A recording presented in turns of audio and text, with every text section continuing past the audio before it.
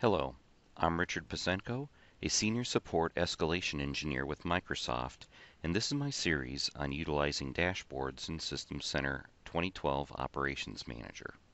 This presentation will focus on visualizing performance data. To begin with, Operations Manager provides a new dashboard view that provides administrators with a dynamic and customizable view of data. Dashboards can be configured around a variety of layouts and reconfigured as needed. Dashboards are populated with data sources called widgets. Widgets can present data from alerts, state, performance, or display object details. The data presented within a widget can be further customized. Data can be filtered by specific criteria, grouped and sorted by various properties, and the amount of data presented can all be configured as needed for the specific goal of the dashboard. The personalized settings are persistent in the environment and are portable across all consoles in the management group. There are two types of widgets that can be used to visualize performance data in a dashboard. The first is a performance widget. This widget creates graphs similar to a performance view, with the main difference being that it uses aggregated data from the data warehouse. The widget will automatically choose hourly aggregation data or daily aggregation data based on the time window that the widget is configured to display data for. Performance widgets may not display an identical chart to a performance view over small time windows, as the performance view displays a chart compiled from raw data in the Operations Manager database, and the performance widget will use aggregated data from the data warehouse. Given a large enough time window, however, the performance widget and performance view will display very similar graphs. The second type of widget that a dashboard can use to display performance data is an Objects by Performance widget.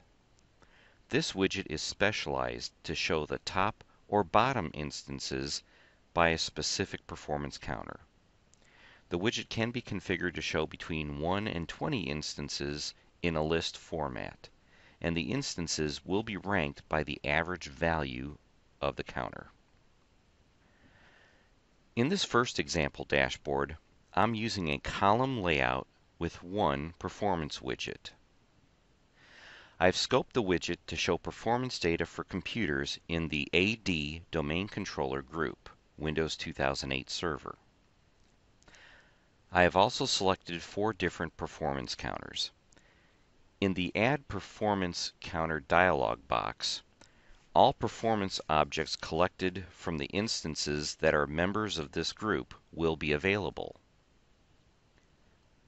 The dialog will not show performance objects collected for unrelated classes from the same host, nor will it show performance data from instances that are not members of the selected group. The time range for the display of performance data can be configured from a few minutes to a few years, though aggregation is only performed hourly and daily, so there are limits as to how much detail can be seen with small time windows. Also, there's a limit as to how many data points can be displayed across a chart. Similar to the way that Performance Monitor handles large data sets, the Performance widget may only display one data point out of every 2, 3, 4, or X number of data points in regular intervals. The performance chart may optionally show a legend at the bottom, and these are the columns that can be displayed. The vertical axis can also be configured manually or automatically calculated for optimal display. In this display, you can see the 4 series I selected. And as I select each series in the legend, the series in the chart above also becomes highlighted,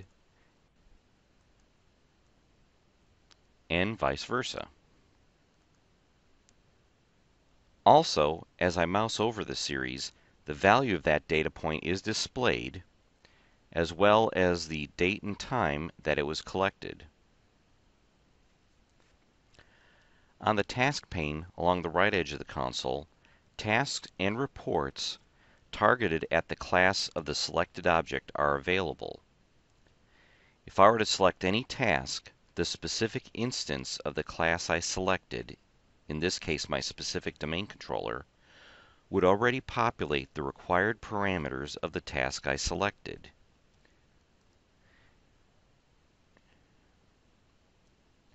In the same way, if I select a report from either the task pane or from right-clicking on the series and selecting reports from the context menu, the domain controller that I have selected will already populate the report. In this dashboard, I've selected the column layout with two widgets. In the top widget, I've selected the logical disk object and I've chosen the % free space counter. I'm also selecting the last value to display in the legend. If I select Personalize from the configuration icon, I can add or remove columns or change their display order.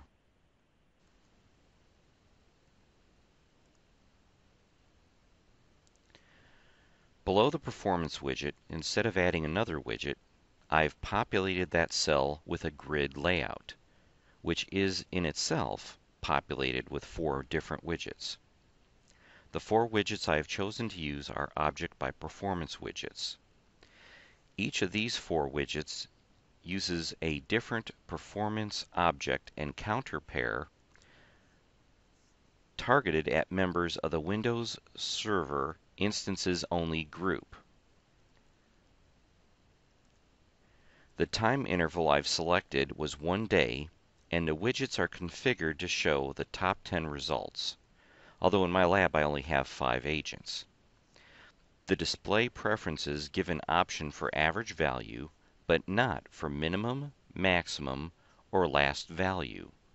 Also, the Y-axis configuration has been replaced with an indicator bar length option.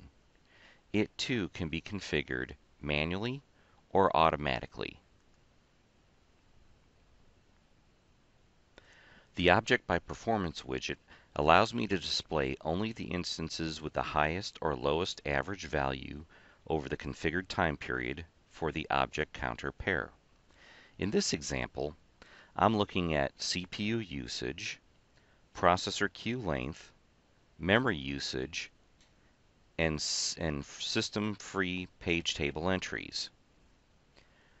A dashboard such as this would be useful for monitoring recent resource utilization and watching for spikes, dips, or trends indicating that one or more machines is in danger of exhausting RAM, disk space, or other system resources. I can go to the Dashboard Configuration icon and choose to add another cell. In this cell, I can add a Details widget. When I do this, I can select any of the computers from the Object by Performance widgets, and the Details widget will populate with the properties of that object. The Task pane will also populate the Task and Reports area based on the class of the selected object. If I go up to the Performance widget, however, the Details widget does not populate regardless of which series I select. This is due to the way that the Performance widget selects data and its expected behavior.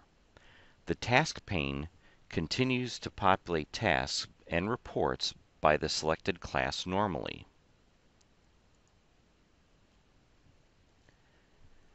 These are just a few examples of how dashboard views in System Center 2012 Operations Manager can help visualize performance data to assist IT professionals in increasing their effectiveness and increase efficiencies in the data center. Thank you.